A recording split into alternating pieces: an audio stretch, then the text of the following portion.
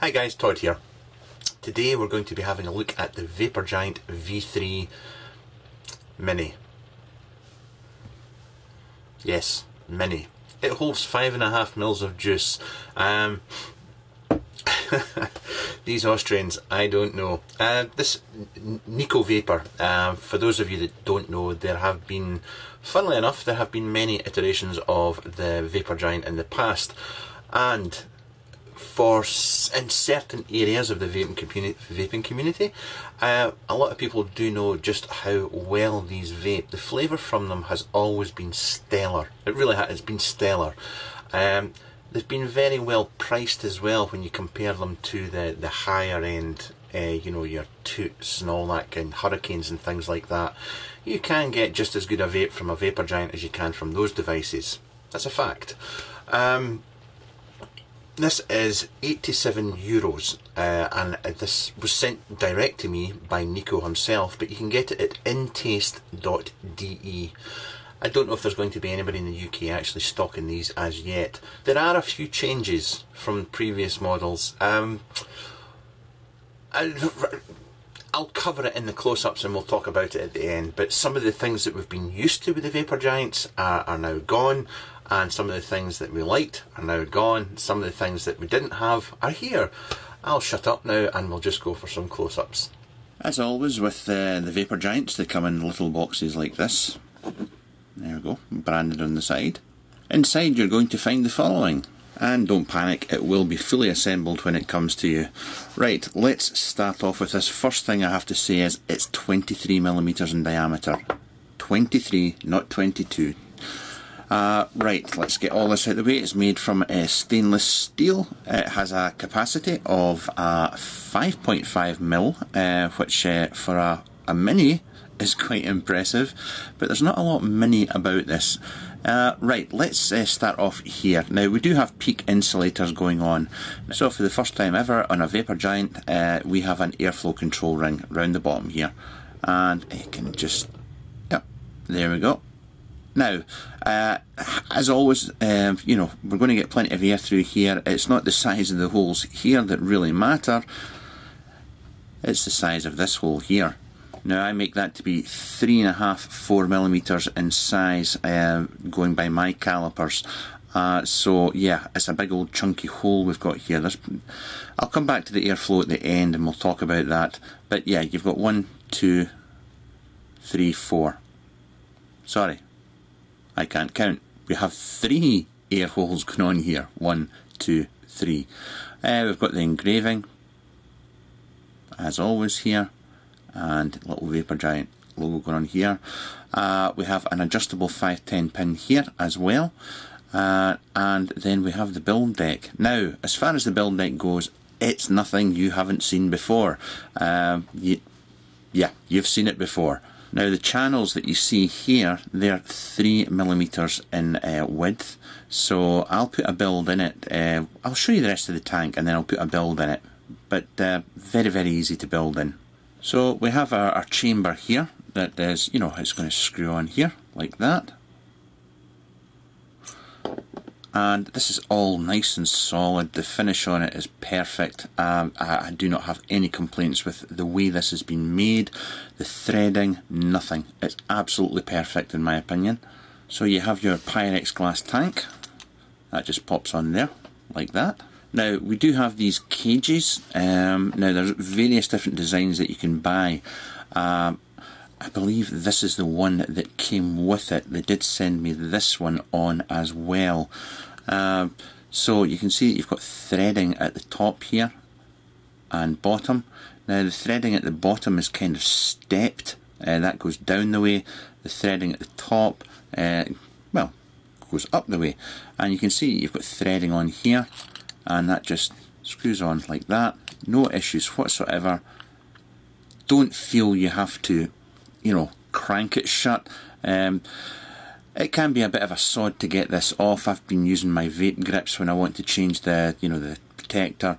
I have to get on there and grip it. But yeah, no problems. And then this just goes on here like so. And you have one fully assembled tank. You also get the supplied drip tip with it, which is very, very nice. Once again, stainless steel. Now, what I will say is, if you include this drip tip that's on it, you are just under 75mm in height for this tank here. This whole thing. That's not including the 510. If I change the drip tip out, if I take the drip tip off, it takes it down to 53mm in height, which for a 5.5mm tank, yeah, to be expected. I have been using it with this, but depending on what I've been vaping it on, if I'm feeling a bit conscious, then I will change this out to a standard drip tip, because it's just massive with like this. Now, what I'm going to do is stick a build in it just now. Stick a build in, just unscrew this. Now, this is one of the great things, is that you can get to the build without emptying the tank. Major bonus. Now, this is, for a lot of you, this is just going to be second nature building on this. I'm just taking my coil, and that's it. There's nothing, exciting about building in this, shall we say, other than trying to do it and keep it in camera. So I'll just pop that under there, tighten that off, spin this round where I can get a hold of it, and I'll tighten this off. And there we go. Now I've just to pulse this and tighten that up, and that'll do me nicely for just now. I've come out at 1 ohm in this, and yeah, that suits me fine. That was 0.35mm Canthal that I'm using, around a 2.5mm drill bit. As far as cotton goes, this is it's quite a bit of a standard build now. Remember, you've got your channel here. This is where your juice is going to go up. You do not have any juice flow control on this Vapor Giant anymore. You used to get them, but we don't have it on this. So all I've been doing is, and using a heavy VG as well, is just making sure that the cotton sits down on this ledge. That's all I'm doing. Same on the other side. I'll just make sure that the cotton sits on this ledge here. Before I do anything, I actually forgot to show this, and this is very remiss of me, but yes, you can take this to bits and you can clean it out. Typical Vapor Giant build quality is just superb, and that just threads straight back on there like that. Right, let's get some liquid on here. So that's me kind of juiced up there, and all I'm going to do now is just push this cotton down like that. That's it. That's all I've been doing. In fact, it's the same build that I've been doing on my Serpents, and I've been having no issues whatsoever. Heavy VG works great. And there we go. That's it. You just spread that out a little bit there, and there we go. That's me. Now, this is kind of where things go wrong for me a bit. Now, we used to have juice, you could top up your juice from the top on the old Vapor Giants. That's changed. You now have to fill from the bottom, and this gap here is not very large. If I take my juice bottle and I pop that down there, and let's start filling this up, I have to pulse it almost, because if I go too fast, then, well, depending on how thick your juice is, if you're using a thick VG, then it will just spill over. I'm using Cream Tea by Trip Hammer here, and it's a 70-30 if I remember right, on the VG side, but you can see I'm having to pulse this. This is what I would consider to be a fairly standard nozzle. You really do need a needle. You need a needle nozzle to fill this up quickly, and that is just a negative for me. Right, I'm going to go away and spend some time filling this up, okay? So that's me, got as much juice in there. Actually, I'm fed up waiting on it. So I'm just going to take my build, pop it in there, and screw this down. And that's me. Job's a good one. And there we go, the Vapor Giant V3 Mini. I'll cover all the pros and cons when we go back up top, but just really to say, main differences here is we have adjustable we have adjustable airflow control on the outside here, which we never had in the Vapor Giants before. We've got an adjustable 510 here. We've got these tank protectors, which do come in various designs. You can leave the build intact, remove it from the bottom and fill this up with juice, which is something we never had on the Vapor Giants before. We do not have the top fill, however, we have to fill from the bottom. Okay, let's just get straight to it. To start off, it is 23mm in diameter. You know, bear that in mind. It doesn't seem to matter quite as much these days because a lot of, you know, box mods are wider than 23mm anyway, so it's not as big an issue as it used to be. The size of it.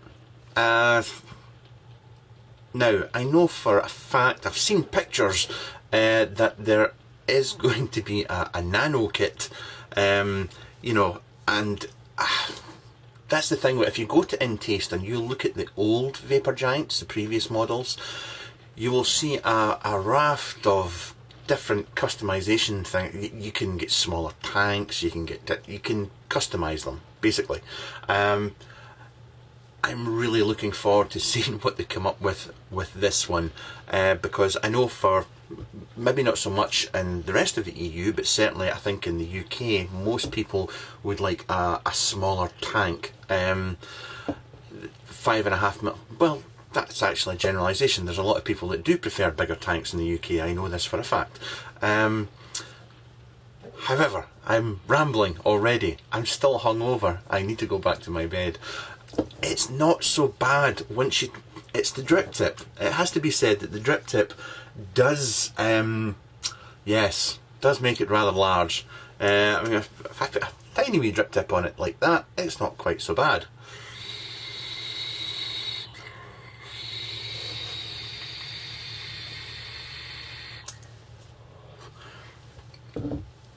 The flavour from this is, if you've had any of the Vapor Giants, you'll be happy to know it's just as good. It's just as good. There's no, it's not worse or anything like that. I wouldn't say it's significantly better. For me, the juice I vape, it just seems to be the same, and I'm happy about that. Building on it, dead easy. I mean, the build deck is nothing we haven't seen before. What I did show you in the close-ups, I would suggest slightly more cotton than that, and make sure you spread it out across that ledge. It just, I mean, I can take this up to a 1 ohm coil, I can take this up to 25, 28 watts, no problem at all. It wicks like crazy, and I like it for that. Price wise, yes, there are other devices out there that can give you the same kind of vape for, I mean, the Serpent, for example. Now, I don't normally like doing this comparison type thing, but as much as that, I mean, I have 3 Serpents, very similar to build on. Now, and the flavour's comparable, and as much as I really like the Serpent is £25, and it's not up to scratch. It's not built as well as this. This is built very, very well. The threading, the way everything fits together, the design is just, you know, it's a bit more premium product, and yes, it's like I say, as much as I love the Serpent, this is a lot better quality. Is it better vape quality? No, not in my opinion. I love the fact we now have the airflow control ring. That's something that was sadly missing from the previous models. We now have it, and I can get a lung hit from this. It's slightly airier than, say, the Hurricane or the Ubertoot. You can make it airier, but you can tighten it right off and do a mouth to lung. It's got a lot going for it, this thing. Filling it up with juice, we've lost the top fill, which in some respects is not so great, because top fill is easy. Bottom fill is you have to take the mod off. Well, you don't have to take the bits completely, but the gap to get the juice into is tiny. It's tiny, it's really thin, and unless you have a needle nose bottle, then it's a slow, drawn out process to fill this up, and that is my biggest negative about this device. I have a lot of love for this. I think it's a great RTA. I really, really do. I think it's great. Just filling it up's a pain in the ass. It is. It's just a pain in the ass. The sleeves are not going to be to everybody's, there's many to choose from, and you can go on the site and have a look and see what catches your eye. I'm a bit of an old retro vapor, and I like these. Was it the old Doc Dave and stuff like that? Or Sotong used to do stainless steel covers for like the Orion and the GG stuff. I used to love these, and I still love them, so it's not an issue for me. It's all personal taste there. The thing at the end of the day for me, would I have bought this? I got this free for review. Quite simply put, yes, I would. I would thoroughly recommend this to anybody that is an RTA fan, anybody that's had a Vapor Giant in the past. Yes, I would buy this and I would recommend this. Even with the niggles with the filling it, and yeah, I would still buy it. I like it that much. Just bear in mind that when you're building it, you want to spread the cotton out on that ledge. You don't have to put, well, I don't put cotton down the little gully, the little channel. Just make sure you've got plenty of cotton spread out across that ledge and you're good to go. That's it. I'm going to stop here. Thank you to Nico for sending this on. I did get it free for review. Thumbs up from me on this one. Really like it. We'll catch you later. Take care now. Bye.